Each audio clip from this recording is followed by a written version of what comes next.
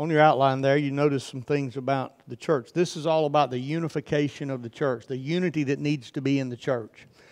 We're going to talk about some things tonight that are so important. So important. All right, the first thing, the calling of the church.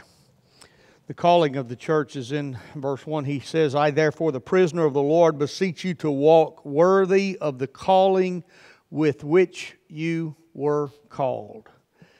The calling. What is our calling? What does God call us to do and to be? Spread the gospel, to make disciples. What else?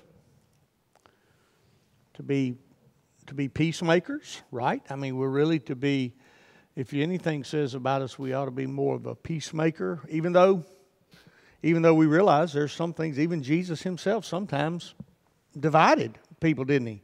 He divided families. Some trusted him, some hated him. Some people wanted to love him, while some people wanted to kill him. So we realize that we carry a truth. So I think one of the things that might be easier to say, and I've pointed out 5 things here that go with that. Some other areas, what we're called. Look at some of these. First of all, light bearers. We're light bearers. We're not the light. You know, the Bible says, let our light so shine before men. But we're not the light, but we carry the light. It's like we're the candle. We're not the light. We're not the flame. We are to light the light of the world. We're to let him shine. Someone said it this way, really, we're reflectors of that light. And that's why we're to be vessels that are clean, that reflect the light of Christ to the world wherever we go. And so remember that. Matthew 5:16 shares that with us. Second of all, servants. This is part of our calling, to be light bearers, to be servants, it says in Matthew 20, verses 26 to 28. Of course, Dr. Brewer this morning spoke about that, and Jesus taught us to be servants, didn't he? He said the ones in the front are going to be the ones who actually put themselves in the back. The last shall be first. Those who serve will be first. And so time and again, we're told in Scripture that wherever we go, we're to bear the light, we're to be servants, and thirdly, we're to be witnesses. And you know, it's amazing, really, by bearing the light, by serving, you'll be a witness. You'll just naturally be a witness. Because don't think people don't notice servants. People notice when somebody is willing to be a servant. How important that is that we serve. Because it's not natural. What's natural is put yourself first. What's natural is it's you against the world. What's natural is for you to think you're better than everybody else. So when you're willing to lower yourself and serve others, that's not natural. That's supernatural. That's a God thing. And when you do that, you're noticed. And that makes you a witness. But now, we know this means nobody got saved just because they saw you act good, act right. They need somebody to tell them. You know, it's by the foolishness of preaching, if you will, that people are saved. People need to hear how to be saved. They may see things you do and say, wow, I love what that person's doing, but they don't know how to get there. We've got to tell them how to get there. All right? So it's not enough just to do it. So that's what the witness is. It's to talk about it. And then to be ministers wherever you go. 2 Corinthians 5:18 talks about how he's given us that ministry we know Scripture, we're given the ministry of reconciliation. But here in 2 Corinthians 5:18, let me pull that up and read it.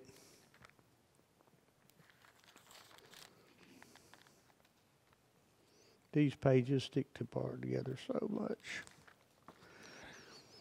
All right.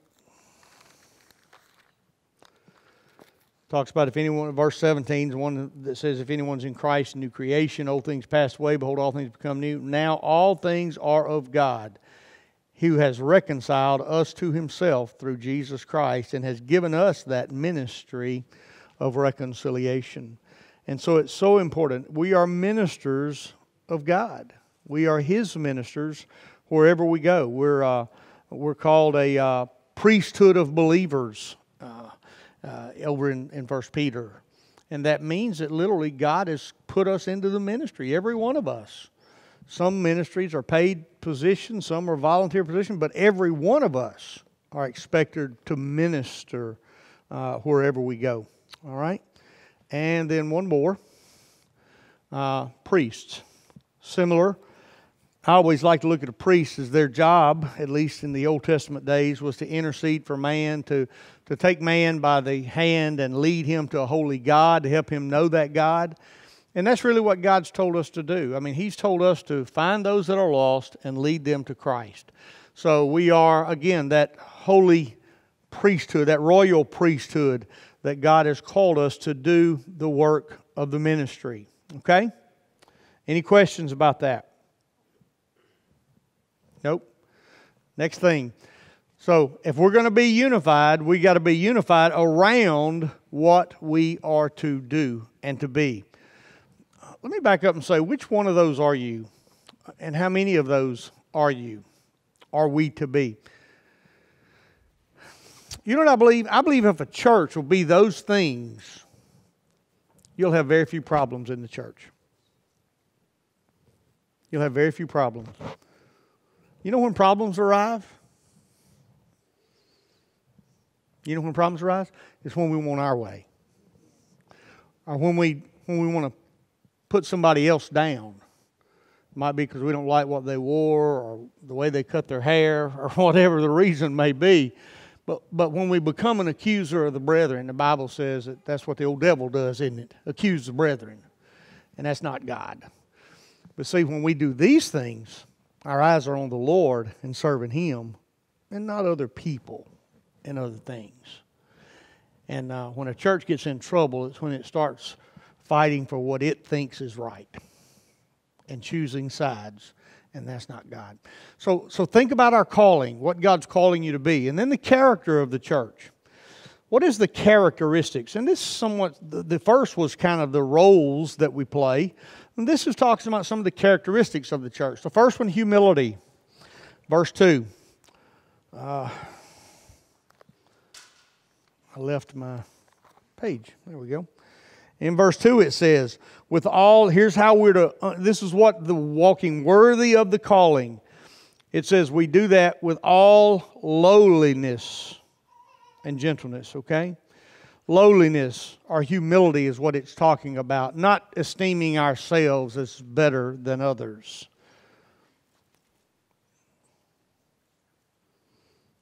Do you think most Christians today struggle with lowliness?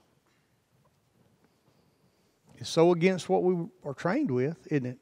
I mean, really, we're educated and got our careers, and we're trying to advance in those careers, and we're trying to get ahead.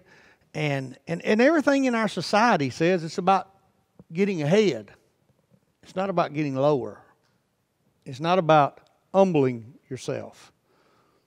And usually trying to get ahead or think that we're better than somebody else is where all the problems begin, isn't it? It's when we sometimes, you know why people criticize other people? Because they're trying to make themselves look better. Did he say that? That's true. Because you want yourself to look better. You don't tear other people down, you'll step on others to do it if you have to. Do what? That's easy preaching right there. Yeah. Right. Been there, done that. Been through that. Gentleness. To be. Look at the second thing. It says from lowliness to gentleness. Could I ask you, are you a gentle person? Thank y'all for being honest, some of you. Or do you raise your voice and scream at other people? Or do you want to deal with people? Find fault, criticize. Be rough. Gentleness, again, like humility, it's one of those things that really, a gentle person says, get me out of the way. This is not about me. Gentleness says, I just want to bless somebody else. today. My mind is on blessing somebody else. Wouldn't a church be awesome if that's what it thought about all the time? How can I be a blessing to somebody else today? Not where you're wrong, or I'm wrong, or that person believes wrong. You know, to be honest, I could look at things. Let's say that Asbury revival up there, and I could probably go through everything they're doing at Asbury revival, and I'd probably find some things I didn't like. I wouldn't do that. I wouldn't agree with that. But all I can say right now is let's just get out of the way and let God do what God wants to do. It ain't about my way, what I think. It ain't about, even at this point, it's definitely not about a doctrinal purity. Now, if they get up next week and say, we want to start worshiping Moloch in this place, we want to offer burnt offerings to donkeys or whatever, then somebody may have to step in and say, wait a minute, we've gotten off course here a little bit with this. But at this point, there's not a lot of doctrinal things. It's just a matter of saying, let's worship God. Let's just love on God and let God love on us, And what mistakes may have been made have been made, if they've been made out of maybe ignorance or not out of a negative heart, So just a gentleness that sometimes just says, back off. Back off. And just relax. And let God be God. Patience. He goes from from lowliness to gentleness to long-suffering. And long-suffering is translated patience in a lot of Bible translations. I'm sure when y'all go to bed at night, you pray for patience, right? Yeah. Many times we don't want to pray for patience. A lot of people, I've heard people say, I don't pray for patience because the Lord will take you through some stuff and help you learn patience. But we need it, don't we? We need patience. We need to be long-suffering. That's one of the greatest attributes of God, is that He is long-suffering toward us. And that's what we ought to be. People don't act like we think they ought to act. We ought to be more long-suffering and less judgmental. Amen? We ought to be more wants to help than tear down. We ought to be more of want to... And the world out there... I saw a cute little clip today on Facebook. It was a couple of a black guy and a girl, and they were talking about, well, what about that person that's homosexual? What's the message to them? God loves you, has a wonderful plan for your life. But he goes on, he says, toward the end of it, and he goes through a list of sins. But he gets down to the end and he says, now that you decided you want God to be your Savior, you want His love, now let's talk about making Him your Lord. And making Him Lord is going to require some repentance and letting Him have His way in your life. Do you want to do that? Do you want God to... so it's not like, well, I can just take God and do what I want to do. No. You take God and then you get in line behind God and you follow God. Follow God's way. What God says is right and what God says is wrong. And I thought, how a great way to handle it. If you get a chance, go through and look at that. I thought it was a really unique way to say, no matter where you are, you're a murderer, whatever you've done, God loves you, cares about you right where you are. Turn to Him, listen to Him. See, that's who God is. God accepts us where we are. Boy, if we could learn to do that. My philosophy I learned in ministry years ago is to accept people where they are. Now, if you're some of you probably saying, Brother Mike, you only accept some people where they are. I really do. I really do. Now, if you're attacking the Bible, if you're some kind of liberal teacher and you know better, then, I'm not going to just step in and say, oh, it's okay. It's all right. I'm saying, no, that's wrong. That's wrong. But there's some hills to die on out there. But I'm saying primarily where you are, we have to take people where they are and help lead them to where they need to be. You know where problems arise? It's when we refuse to take people where they are. We want to take them where they ought to be. They're not there. They're not there. We put people down all the time for different reasons. Different reasons we put them down. And we ought not do that, should we? And God says to be patient with people where they are. And I'll admit it, sometimes my patience wears thin. Hello? Last couple of weeks have been like that. I'm not long-suffering enough. Well, I may be long-suffering, but I'm not long-suffering. And it's gotten to be long-suffering. The fourth one is love. Do people look at you and look at me, and can they see the love of God in us? You see, that's what unifies the church, is love for each other. And by this shall all men know that you're my disciples, that you have love one for another. That's what Jesus said. How important is that love? It's everything. Oh, well, I've got the gift of this, or I've got the gift of that. Well, you can have all the gifts, but if you don't have love, you're nothing but a loud noise. That's what the Bible says. And love's not a gift. Love's a fruit. Love's what's produced by us. Are you very loving?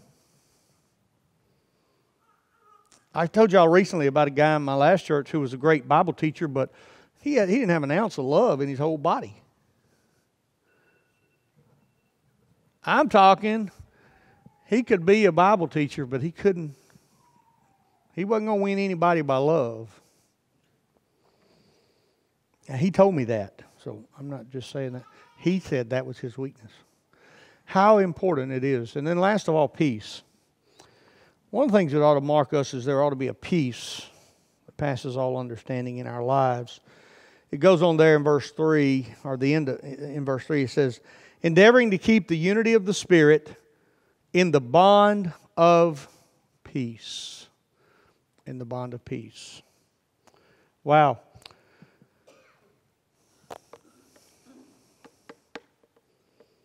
Characteristics of the church. The character of the church. Who am I talking about? The church. That's us, isn't it? That's us, isn't it? Paul, in writing to the church at Ephesus, was, I know there must have been issues of division within that church. That must be why he was writing this. And I want to thank you that here we don't see a lot of that. I want to thank you for that. But Paul must have been, he was challenging them because he knew they had to hold together against the world, because all the false religions that were in Ephesus, he knew that if there was the least crack in the church, that the devil would use that to destroy them. Man, they had to hold the bond of peace in their church.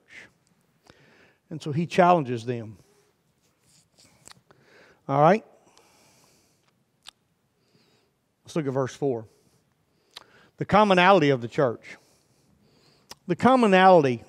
I'm sorry. No, that was verse. Yeah. Number 3, but it begins with verse 4. All right. He said they should be one body. They should be one body. Why is that important? What's important about being one body?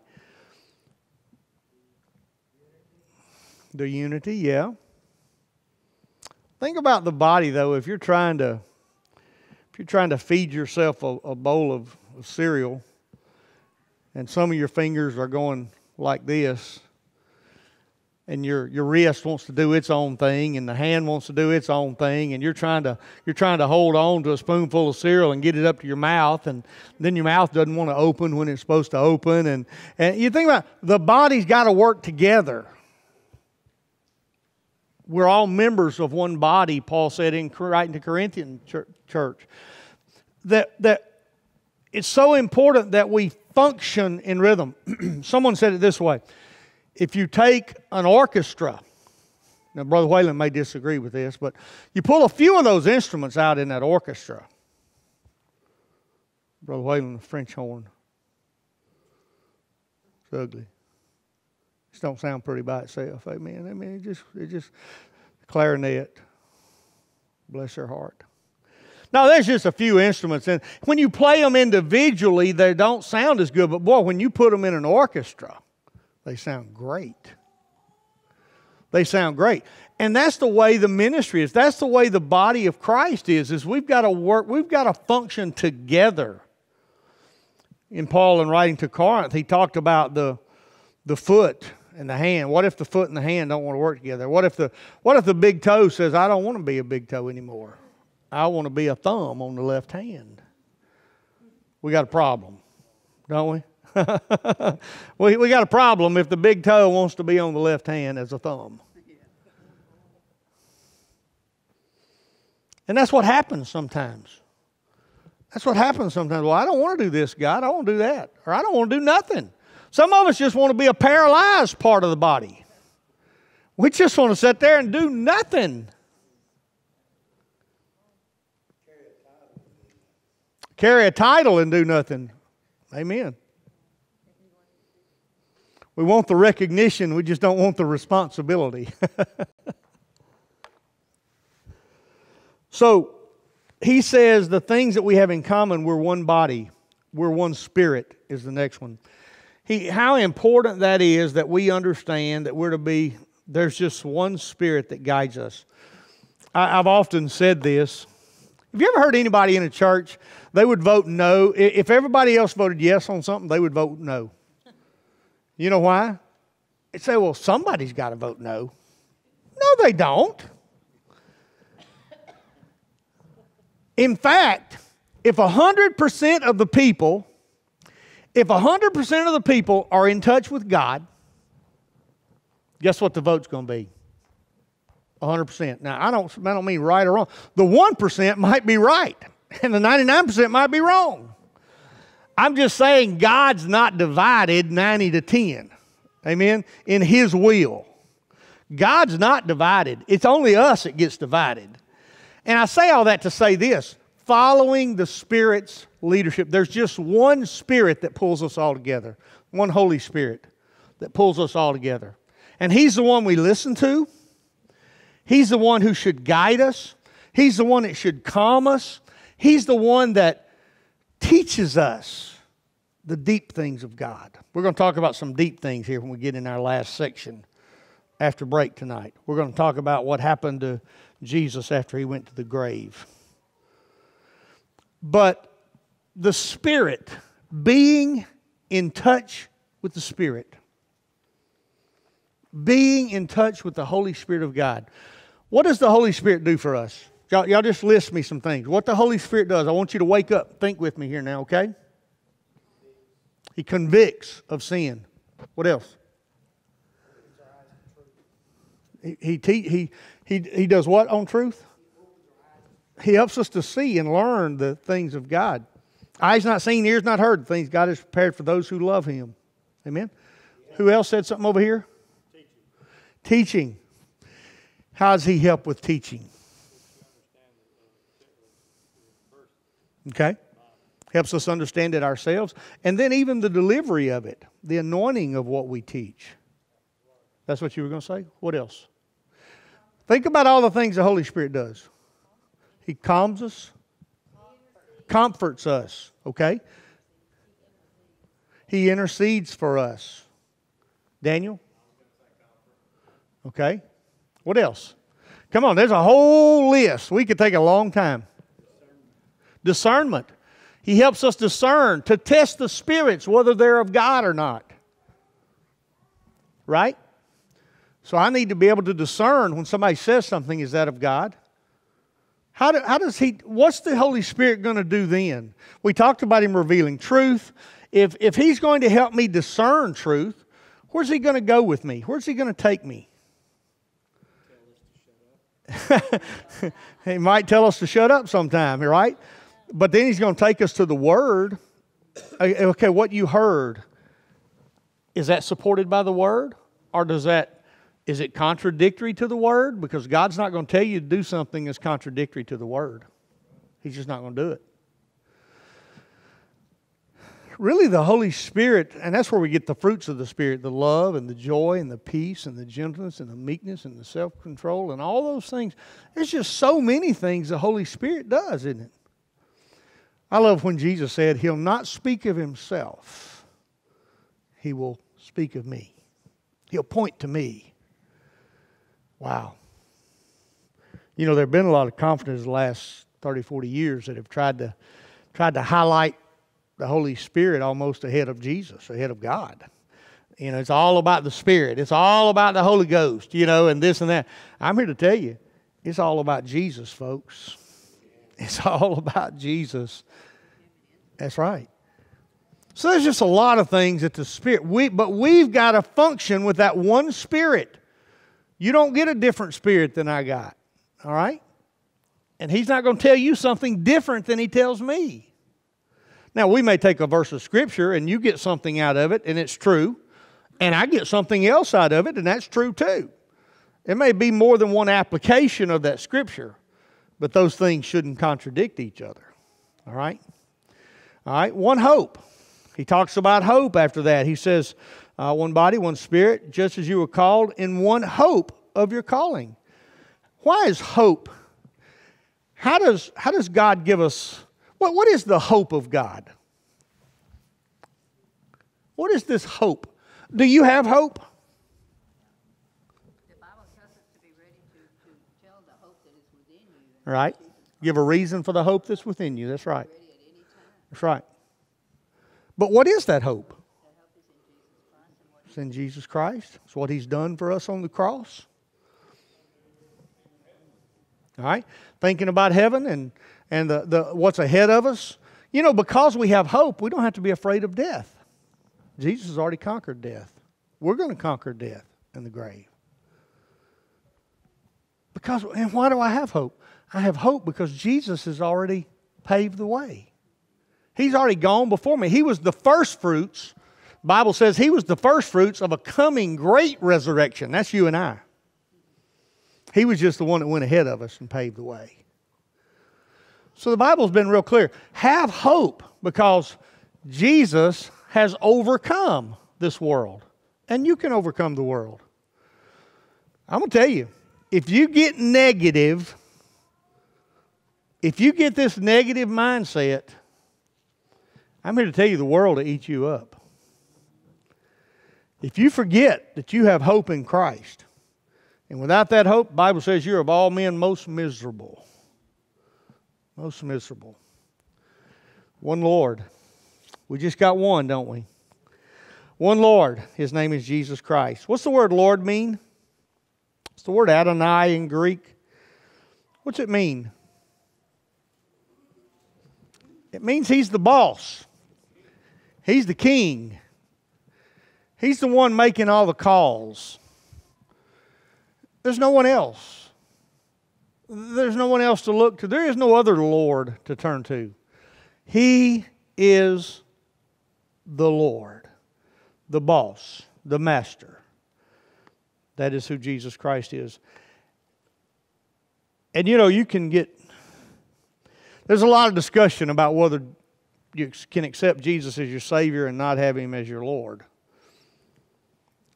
And I have a hard time believing you could actually accept Him. I just want Him to save me, but I don't really want to follow Him. I'd have a hard time believing that. But I do think that lordship is something that's learned. It is something that you don't get it all. I mean, I was an 8-year-old kid when I got saved.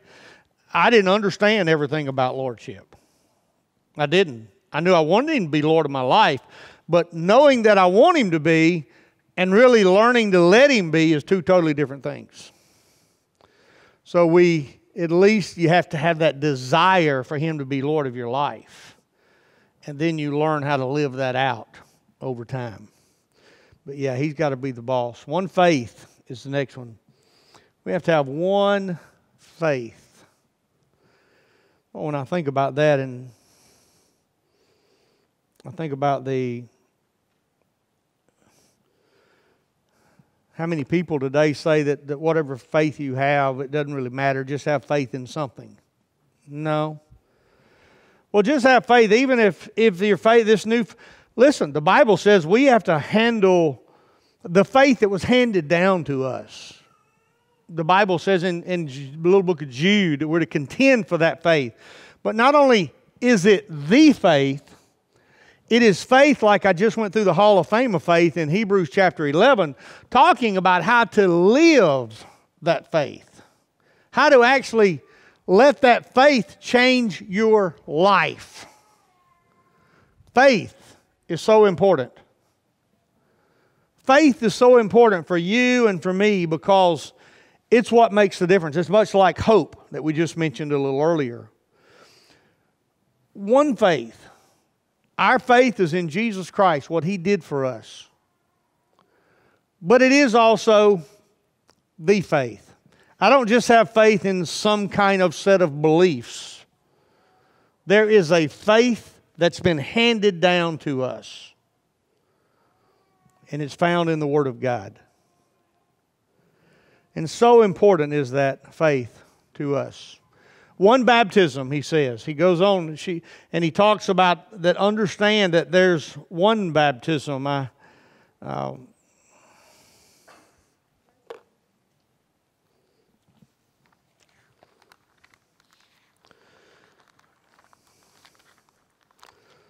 There's all kind of teachings out there about baptism, and I'm not going to get off into all of those teachings, but I do want to say to you that the Bible tells us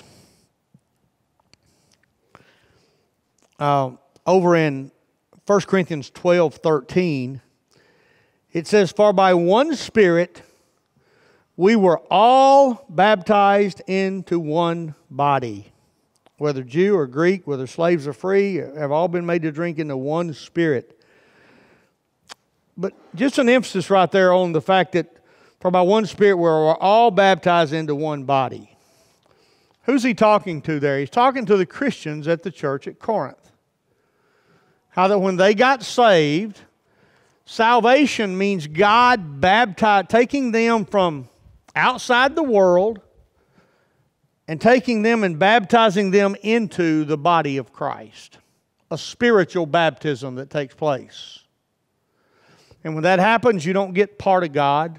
You don't get some of God. You get all of God. All of God's made available to you. Now, you may not live it. You may not use all that you know. You may be one of those who suppress a lot of the things of God. You may be one of those that quenches the Holy Spirit sometimes in your life.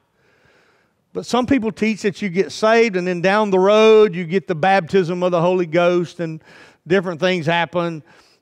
No, there's just one baptism.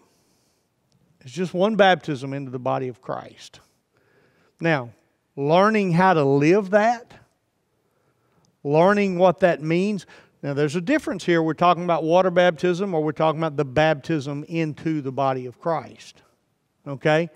There's one's a literal baptism, the other one's a spiritual baptism. But my point being is that it's not like you get baptized over and over again to get the Holy Spirit.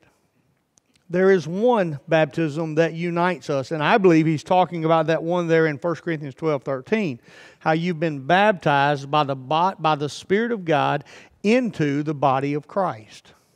Okay? That's something that happens the moment you place your faith in Jesus Christ.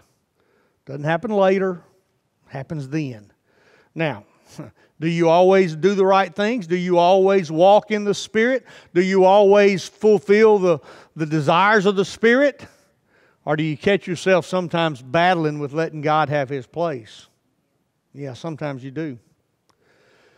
Does that mean you'll always be the perfect Christian? You'll always walk in the fullness of the Spirit? No, you don't. I think what a lot of times is confusing to people, I think what happens in a lot of people's life, I think they get saved. I believe the Bible teaches that they get saved. They receive the Holy Spirit when they get saved. You don't get the Holy Spirit later. You receive the Holy Spirit when you get saved. But it's like you can only take so much. You can only learn so much at a time, if you will. Okay, I'm saved now. I've been baptized by the Spirit of God into the family of God. Okay, now I'm trying to learn how to let Jesus be Lord in my life. And somewhere it comes along the place when you've learned now. When you were a baby and you got, or by that baby I mean 7, 8, 9 years old like I was, and you got baptized, you didn't understand everything about how to let Jesus be Lord in your life. But I didn't get the Holy Spirit later. I had Him all this time. It just took me a while to learn how to live for Him.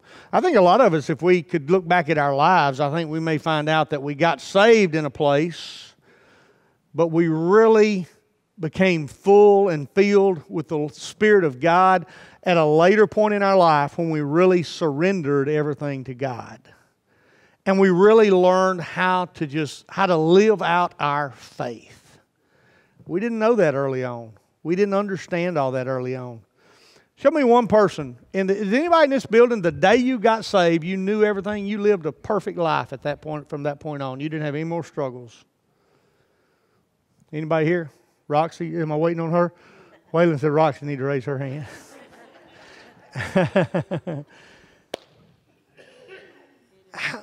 The fact is, it's not a second event. It's not a second event that happens in your life. It's just coming to a fullness and an understanding of what's happened in your life. And learning how to let go and let God have His way in your life. You ever wonder what your story is going to look like when you get to heaven? God, could I kind of see that memo about my life? I'd like to look at the outline. Okay, I got saved. Oh, I didn't get saved when I was 13? Oh, God. God says, no, you got saved when you were 19. In that revival meeting, you just said you came up and just recommitted your life to the Lord. And He said, let me tell you something, buddy. He said, that night you got serious about God. I'm just using that for an example. That could happen. That could happen. Could be when you got serious about God.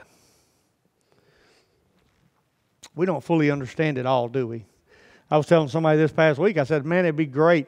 I said, I don't care what happens. I said, but from talking to that person, I could tell that they were unsure about their life. There was no Christian fruit in their life. And in talking to that person, I said, dude, if you walk out of my office right now without trusting your life to Jesus Christ, I guarantee you're walking out of this office uncertain whether you're saved or not. Because all you've told me is you think you're going to heaven because you got baptized when you were 9 years old. Even though you have lived like the devil for the last 20 years. Does that make sense to you? And he was in agreement that what happened to him at 9 wasn't real. And he needed to make it real. Because his life needed to change. And it never had changed. But I don't think God's offended. Say this person gets to heaven and God says, no, son, you were saved back there when you were 9, but man, you were saved by the skin of your teeth. I mean, you just barely. Thank the Lord. I can hear God say, man, I'm so glad you came back and nailed that down and got that right with God. I was going to let you in, but man, wouldn't have been any rewards for you. But guess what now? There's going to be some rewards waiting on you when you get there because your life changed. I don't know. I don't fully understand all that. All I know is what the Bible says. The Bible says we're all part of one baptism.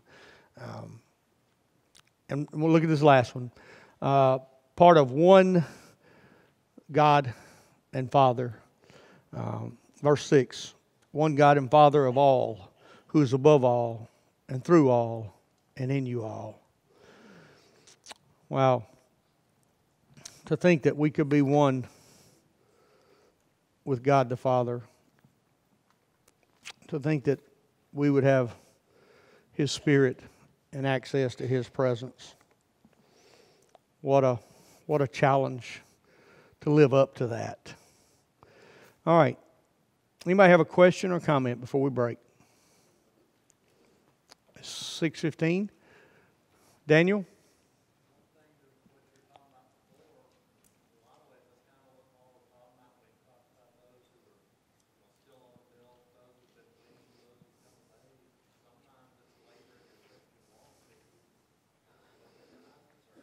Right. And I think there's a lot of times people make decisions and there's no repentance in their life. And again, a lot of that's got to do with age and children and different understandings. But let's stand and we'll have a prayer. Todd, would you pray for us and just give a thanks for the food next door? The Christ of the church. We all know there's just one Christ of His church. Let's talk about a few things here. Verse 7 says, we left off after 6. Verse 7 says that He gave us grace. One of the things He gave us. But to each one of us, grace was given according to the measure of Christ's gift. All right? Probably nothing greater Jesus could have given us other than grace. Grace is God giving us what we don't deserve. Mercy is God not giving us what we do deserve. Grace is God's riches at Christ's expense, another little acrostic for it. But we've been given that grace. Second thing I want you to talk about, He gave us the grave. He conquered the grave. That's right.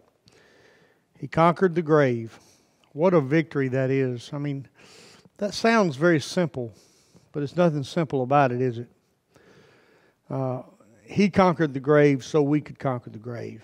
This is where I was going to expound on this one a little bit.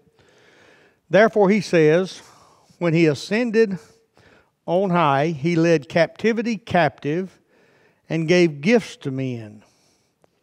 Now this, He ascended. What does it mean? But that He also first descended into the lower parts of the earth.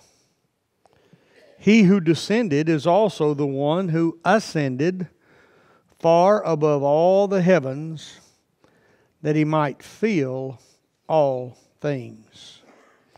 And we know that last part, don't we? He who descended is also the one who ascended far above all the heavens. We know that's talking about the ascension, when Jesus ascended back to the Father. The part we don't always know a lot about is this descending. How that He led captivity. It talks about when He had ascended on high, He led captivity captive and gave gifts to men. The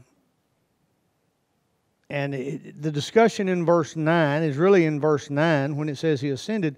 What does it mean by that He also first descended into the lower parts of the earth? I want to take some time here and pause and just kind of highlight something I talked about last week in our discussions. What does that mean? When it tells us here, Paul tells us that in writing to the church at Ephesus, something unique. Why would he include this in here? He's talking about church unity and church character. And here he talks about what Christ has done for us. This is all part of His conquering the grave and His victory over the grave. I'll give you 4 quick things that it may mean. First of all, perhaps it's a reference to the burial of Jesus, and it refers to the grave when it just talks about He was placed, in the earth. I mean, we know He was actually laid in a tomb, hewn out of a rock, and then a stone was rolled over the gate. So I don't really think it's talking about He was buried down in the ground, but that's one possibility. Perhaps it's a second thing, perhaps it's a reference to his incarnation into the world. When he left heaven, he descended into the world, and it's simply stating that Jesus just came to the earth. Well, if he'd have just come to the earth, I don't think it would have been called the lower parts of the earth. I don't think it would have been a reference to something special and leading captivity captive. What does that mean? So I'm not sure. I don't think it's just talking about him leaving heaven and coming to the earth. Maybe it's a reference, number 3, to the humiliation of Jesus in dying with all the sins of mankind placed on him and being put to an open shame. Some have referenced that it's just a picture of the spiritual downer that it was when all of the sins of all of mankind was placed upon his back, upon his head. I don't think it's talking about that. But the next one I'd like to tell you, which I think it is, and I try not to be too dogmatic with this, but if I had to come to an understanding, this fourth interpretation is what I believe based on the Scriptures, and I'm going to point out some of those Scriptures if you want to write them down, and you can go back and read it some more on your own. But you're here to learn, and this I don't want to just skip over this. All right? So what's it talking about? Well, write down, you've got your graph. You may want to keep this handy because you see the compartments down there in the bottom. You have paradise and hell and a great gulf fixed between them. There, that great gulf in Luke 16, verses 19 to 31, it's the story about the rich man and Lazarus. You remember that story, don't you? And it was kind of unique in this story. We see that they could even look at each other, see each other, talk to each other.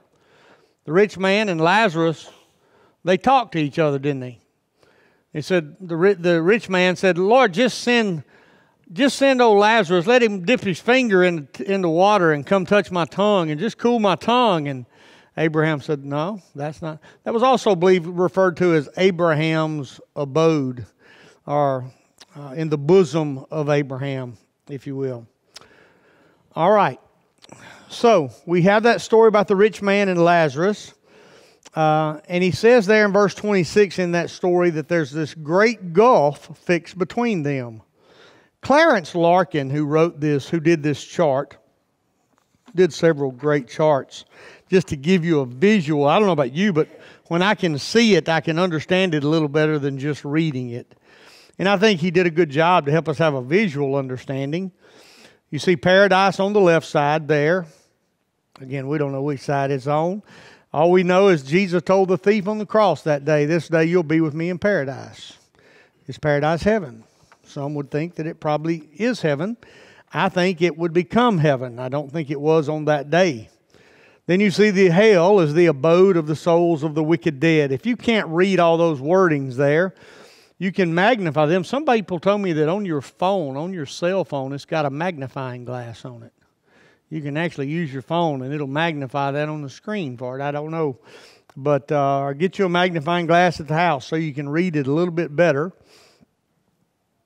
But one of the things you see is it talks about that cross on the left up there. It says the penitent thief came down there. Christ came down there after his death and came down there and preached to the captive spirits. Let's talk about that next.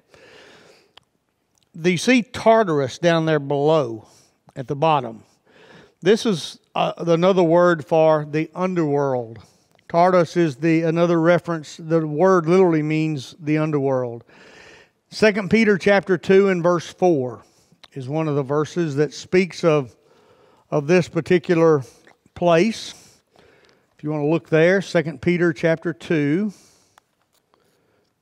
and verse 4.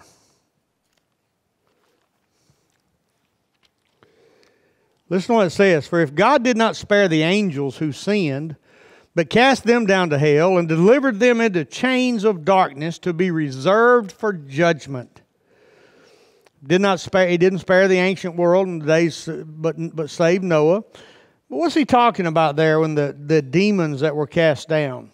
Well, if I understand it right, Jude verse 6 basically talks about the same thing. The little book of Jude talks about those that were cast down into a holding place Well, it's believed that that's probably what this underworld or Tartarus is speaking of. In the little book of Jude in verse 6, it says this about that place. It says, "And the angels who did not keep their proper abode, but left their own abode, he has reserved in everlasting chains under darkness for the judgment of the great day." So what's it talking about, this holding place? Well, you remember I preached here some months ago on Genesis chapter 6, and the angels that came down, or it's believed the demons, I don't necessarily mean angels, I mean the fallen angels, that came down and they mixed with the women on the earth. It's in Genesis chapter 6. And what was born of them was called the Nephilim. Nephilim. And in Hebrew, we don't have a good word to really relate in the English language to Nephilim, but we know it was some strange beings. And it's not real sure, obviously the angels are involved in this, or whether even some of the Nephilim may be imprisoned there. But it's a reference to the fact of the place of the holy. When it talks about those angels that had fallen, is a reference to, let me see how it said that again. Well, I'm looking at the wrong page. But basically a holding place for them until a time of a future coming judgment of them. I believe what that's a reference to is when Jesus died on the cross. I'll give you some more verses about that. His body was placed in the grave. The Bible says his body, he died in his body, but his spirit was made alive. So something went on during that 3-day period that he was there in the tomb. And in that process, I believe what he did, he went down and proclaimed judgment over those imprisoned spirits. Some say, well, he went down there and preached to them. No, he didn't give those fallen angels another chance to be saved. He went down there and proclaimed victory to them. Let me give you some verses that go along with that. 1 Peter 3:18. 1 Peter 3:18 says this.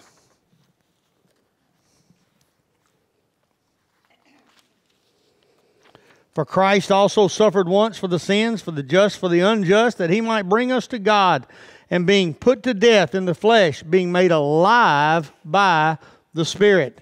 Now, most people believe that that's the place when he died in his flesh, his spirit came alive, and he had ministry to do during those 3 days that Jesus Christ's body lay in the tomb. Now, the Bible tells us in the very next verse, if you'll look at that, verse 19, "By whom," talks about when his spirit came alive, "by whom also he went and preached to the spirits in prison." That's what it's talking about. It's talking about when Jesus' spirit came alive in the spirit, he went down there and proclaimed victory to them. Why do I say proclaimed victory? Well, 1 Corinthians 15, if you read verses 54 and 55, write that down. 1 Corinthians 15, 54 and 55, it says that death, remember that? We use it at funerals a lot. Death was swallowed up in victory. And oh death, where is your sting? Oh Hades, where is your victory? And so we have those verses that talk about that. And then Revelation 1:18, right at the beginning of the book of Revelation, it talks about how Jesus he said, "I am alive and was dead." And he said, "I have the keys of death and hell in my hand." Revelation 1:18. And it's just another reference how that Jesus rose from that grave. He had the keys to hell. He did something that set the captives free there in hell. And I think it's a reference to in the underworld, I should say. I believe. Well, that's what paradise was, you see. I was going to come back to that, but what paradise was the place of the righteous dead. It was the place where you went. It was much like heaven, except they couldn't go into heaven until their sins had been totally paid for. When did that happen? Hebrews talks about that. We've been studying Hebrews. But if you look back to chapter 9 of Hebrews, this is they who? Those that were in paradise. Let me finish. I'll explain that to you. Look what it says in Hebrews 9, verses 11 and 12. But Christ came as high priest of the good things to come with the greater and more perfect tabernacle, not made with hands, that is not of this creation. In other words, he's talking about a tabernacle in heaven, not a tabernacle on earth. He says, not with the blood. He's talking about when Christ went to that tabernacle, not with the blood of goats and calves like they did in the Old Testament, but with his own blood, he entered the most holy place once for all, having obtained eternal redemption. And so it's believed that the reference there is talking about when Jesus ascended back to the Father and he placed his blood on the mercy seat of heaven, and then our sins had been paid for. And that was why, you may remember when Jesus came out of the tomb. You remember when he came out of the tomb? Who was there at the tomb? Mary was there. Which Mary? Mary Magdalene. You remember what she tried to grab a hold of him, and you remember what he said? He said, "Don't touch me, I've not ascended yet to my Father." It's believed was a reference to that Jesus was about to ascend to the Father, place his blood on the mercy seat of heaven, and therefore the sins of man would have been redeemed. All right? And somewhere in that process, I don't fully understand the timetable. None of us would. We know later on he appeared to the disciples behind closed doors. What a unique experience that must have been. How did he go through the walls to his disciples? Other than he was in his glorified body, his resurrection body. But if you look at that story, somewhere there, it's believed when Jesus said to the thief on the cross, "This day you'll be with me in paradise." But it's believed that after his resurrection, after the blood had been placed upon the mercy seat, then he went to paradise and cleaned out paradise. Because Romans says, in Romans chapter 5 and verse 8, it says, it's 2 Corinthians 5:8. It says, after Jesus' death and resurrection, it tells us that now believers go where? They go to be in the presence of the Lord, don't they? It says to be absent from this body. What'd you ask?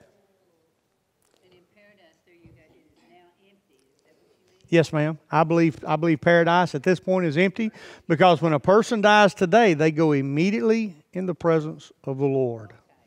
The Bible says to be absent from the body is to be present with the Lord. That was not the case before they went to paradise. Now, a lot of people, you probably like me for years, I just thought paradise and heaven were the same place. But I do believe they're different. I believe paradise is real close to heaven. But anyway, it helps us understand a little bit more. I'm just briefly touching on that. But it helps us understand a little bit more what the Bible says when it means here in Ephesians 4:8 that he led captivity captive. We know from 1 Peter 3 how that he went and he proclaimed victory over those enemies of God. You see, Jesus' death and burial and resurrection, I mean, folks, that was victory over the devil. I mean, at that point, the devil who thought he would defeat him now was understanding that he didn't have a hope. And that victory was declared over him. So when it says that he preached to those spirits there, it wasn't that he gave them a chance to be saved. It was that he was proclaiming victory, and that was their judgment. I believe when he said earlier that they're going to being held there till the judgment, that was their judgment when Jesus died on that cross and rose from the dead. It was all over for them. So just briefly touching on that, that's as clear as dirt. Mud for some of you, I'm sure. But notice there the lake of fire on the right side. Now, hell is going to hold the dead until they appear before the great white throne of judgment. You notice on your chart, hell, it holds the wicked souls and they won't leave hell until they go up to stand before God, Jesus Christ, at the great white throne of judgment. And from the great white throne of judgment, they'll then be cast into the lake of fire and brimstone. And that's what you see down at the bottom when it says the lake of fire.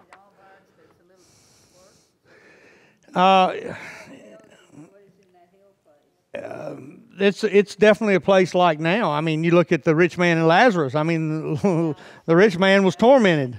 He was tormented. So not much. I don't know the difference other than one being called hell, which is the abode of the wicked, and the lake of fire. I would just assume probably worse than hell. Worse than hell. But we know there are different levels of hell. Boy, I don't want to get you all started in that. There are different levels of torment. Jesus said that. He said, if some people had had the evidence that you had, they would have repented. And he said, hell's going to be more tolerable for them than it is for you, because you had chance after chance after chance. And they would have repented had they seen what you've seen.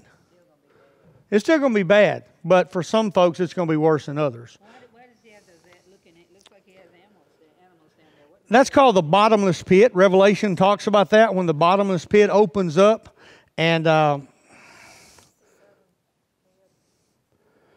Over yeah. there in the lake of fire. Yeah, that's the beast. Yeah, that's the beast in the bottomless pit. Yeah. And then the abyss. The earth. That's the part. The abyss is where the earth opens up in Revelation, and it says that things in the bottomless pit come up and ascend up to the earth from the bottomless pit. I don't remember the verse. I didn't look it up, but it's in Revelation, and that's what it's a reference to. Okay? Now, is this Bible? No, this isn't Bible. But at least it gives us an idea kind of what it's like, kind of what the Bible's talking about. Am I going to say this is inerrant? No.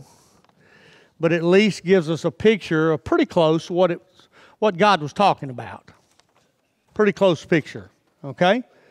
Anybody have a question? I gave this to you to take home and study it if you want to, if that interests you at all. But I didn't want to just be one of those that just skips over it because it's tough and didn't address it when we were there in Ephesians chapter 4. Even discussed part of that in Ephesians chapter 3. But do I fully understand it all? Am I dogmatic about it? No, I'm not. But I do think it's worth looking at least having some knowledge of, okay? So he conquered the grave. Go ahead, Miss Brenda. You made clear that you said something last week about where did Jesus go? You said something just then, but straighten it out. Where did Jesus go when he was on the cross and he died? Did he go? You said something about Well, when they took him and placed him in the grave, the Bible just right there just says that his body, he died in the flesh, but he became alive in the spirit. And his spirit is what went down and preached to the imprisoned spirits in hell. That's right. And then he ascended from that and took the captives from paradise and moved them to the presence of the Lord. After his blood was placed on the mercy seat in heaven. Okay?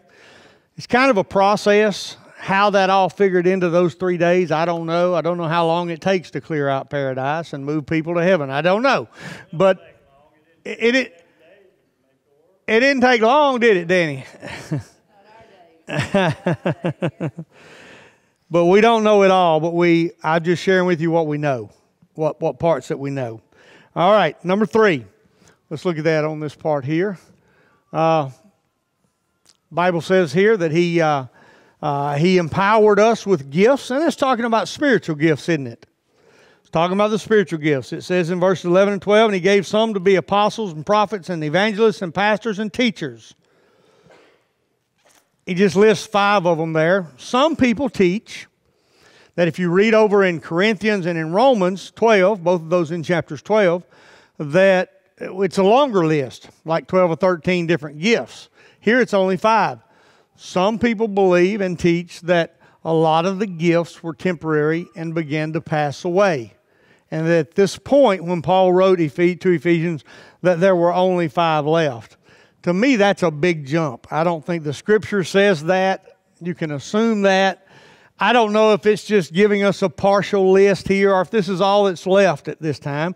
We know that some of the gifts we're going to see, some were meant for certain times and certain purposes. But here he at least lists some of the gifts, and he says what they're for.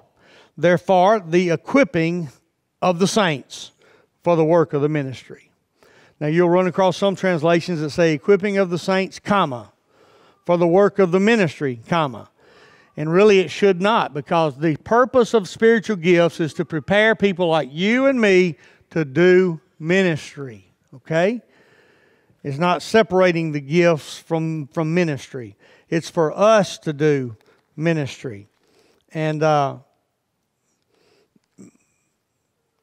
by the way, I could probably look at some of these, and it's believed that apostles is no longer a gift. Why? No, to be an apostle, you had to walk with Christ on the earth. You had to literally walk by Him. You had to be one of His. Paul was one born out of time, the Bible says. Yeah, and he was a Gentile, called to be the apostle to the Gentiles. So really nobody really could be an apostle today. Not with the biblical definition of what an apostle is. Some have even argued, I've heard some argue that the prophets, in the sense of an Old Testament prophet who didn't have the Holy Spirit and God gave him direct revelation and he revealed it to people, that even prophets has probably passed away.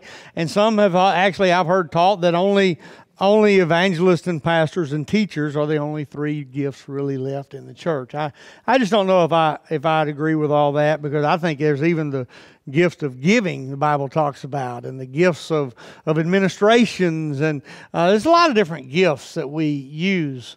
Some things we call gifts aren't really gifts. Like I've heard people say the gift of being able to sing. Well, no, that's not listed in the Bible anywhere. That's sometimes comes from a lot of hard work and learning how to sing. But the gifts.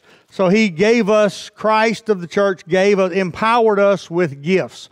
That is listen, the Bible talks about the gift of grace. Every one of us should be gracious. But some people just supernaturally have an extra double portion of grace. You ever met people like that? Make me sick. No, I'm joking. They never get mad about anything. You can't make them get mad. No, but there are a lot of gifts like that. These are supernaturally magnified, if you will, gifts. Grounded, that He tells us, He challenged us to be grounded in the Word of God, 13:14. He wanted us to be a people till we all come to the unity of the faith and the knowledge of the Son of God, to a perfect man, to the measure of the stature of the fullness of Christ, that we should no longer be children, tossed to and fro and carried about with every wind of doctrine by the trickery of men. Boy, we got that today, don't we? In the cunning craftiness of deceitful plotting. But in other words, He wants us to be grounded in the things of God. I mean, not your one thing one day and something else you're shooting off in another direction the next day, and the next day you're over here, and the next day you're doing this or that. But to get grounded and be steadfast and unmovable, the Bible says. And then number 5, grown up. He charges us to grow up, verses 15 and 16. Here's what that means. But speaking the truth in love may grow up in all things into Him who is the head, Christ. Stop right there. Speaking the truth in love. We have to speak the truth, but we have to try to do it in love. Sometimes we speak the truth, but we don't do it very lovingly, do we? Do we? We can do it pretty harshly. And verse 16, from whom the whole body, that's all of us, joined and knit together by what every joint supplies, according to the effective working by which every part does its share, causes growth of the body for the edifying of itself in love. For the edifying of itself. What's the word edify mean? It means to build up. For the building up of this body in love. That's what Paul was after. He was after them being not a not the three little pigs story where one's a house built with straw and the big bad wolf blows it down, but instead to be a brick house, one that's solid, and when the devil comes against it, it doesn't just get blown all to pieces. It stands strong through the attacks of the enemy. Amen? All right. Well, we didn't quite finish chapter 4, so we're going to try to figure out how to do all that. And actually, we got 2 more Sunday nights before the revival starts. And so we'll see how we can work on that, see how I can try to twist all this together. And I tell you, there's a lot of good stuff on husbands and wives and family in chapter 5. So anyway, we'll see where this goes. Let's stand and we'll be dismissed.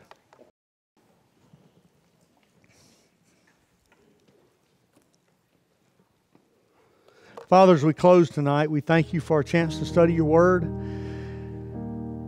Father, help us to be this church that we've read about tonight, to be this body of believers, to be this unified, to be this focused on our purpose and our mission, to be this gifted of a church, to be this grounded of a church.